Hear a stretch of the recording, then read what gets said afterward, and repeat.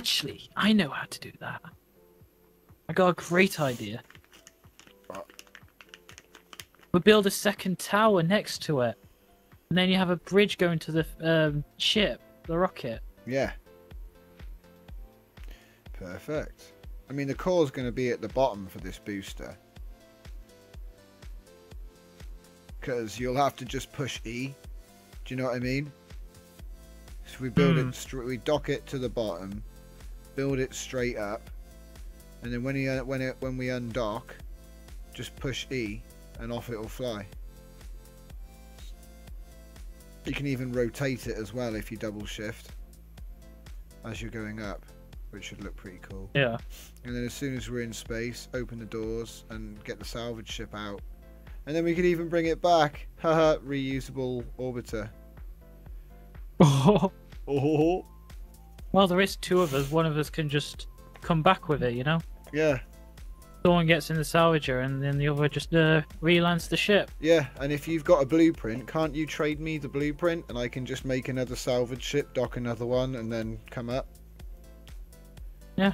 I think so. The only problem would be computers. They're freaking super expensive. We don't have the materials for 2 computers. I'm still waiting for the day-night cycle to end, by the way. It's looking awesome with the shaders.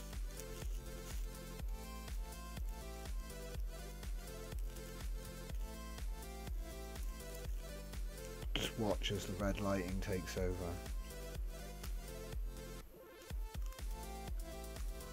We should set up a logic system that just lets us turn the lights off at daytime. Yeah. It's a shame you can't get a day-night sensor. They'll probably add one eventually. Hmm. But it'll probably be dodgy though. Hmm. How high is the we could first use a Y-hole logic clock. going to be? Say what? Never mind. A Y-hole clock? Yeah, a Y-hole clock.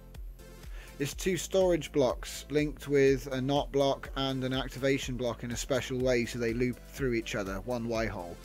And that's 10 seconds. So if the server day is 1600 seconds or something, then you only have to put 160 Y-holes in the clock. Set it running, and every 160 it'll change the state of a switch, which could be linked to the light system. Oh. So it would work, yeah. You only need 2 storage blocks, 1 activation and a NOT. I think we managed to get it down to 4 blocks.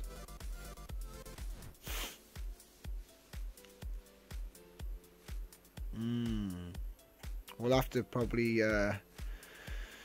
do some research into the Y-hole clock's abilities.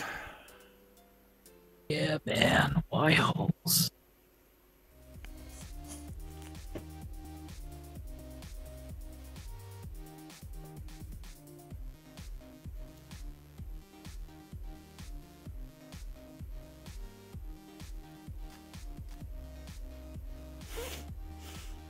No, there are ways to do day-night sensors without light. For example, in Minecraft, lol, I say it because we don't bring it up much. Basically, there's a way of, like, a behavior in mobs, right? When it's nighttime, the mobs go indoors, so they put a trigger on the doorway and fenced the mobs, so they had to go in or out. Yeah. So as soon as the sun came up, the mobs came out and triggered the switch. It's a very clever system. You just only allow 1 mob, you know, so it can only be out or in. It can't double trigger. It was really simple. And then Mojang just brought out a block for it.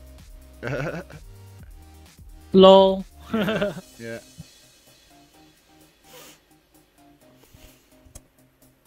By the way, is gravity blocks advanced? I think they might be. I'm not sure. I haven't really looked. I'll go check it out. I'm gonna go mine up. I'm gonna go park. Y-hole. Yes.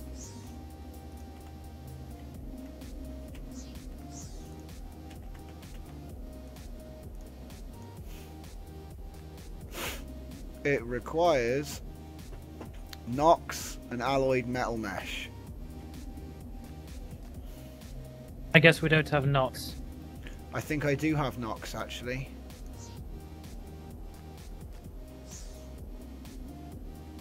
No, I've got Nact. Damn it.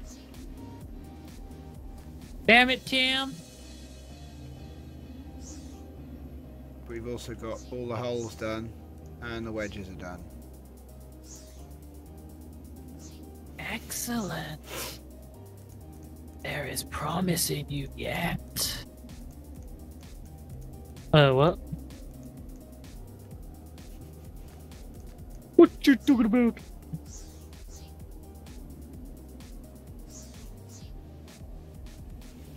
I don't know, but I've got enough to make my super awesome ship. Oh, General, what have you done? What? What? It looks great. It's gonna be great, yeah. It's gonna be really great. No, I'm getting a good vibe from this. I'm gonna be one of the locals and go and look at it from afar, right? Because this is a restricted area. That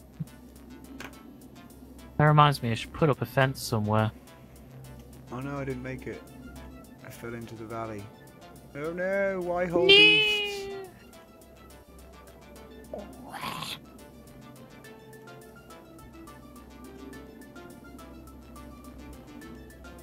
Figuring out how to do a stairway up in this tower. Wow.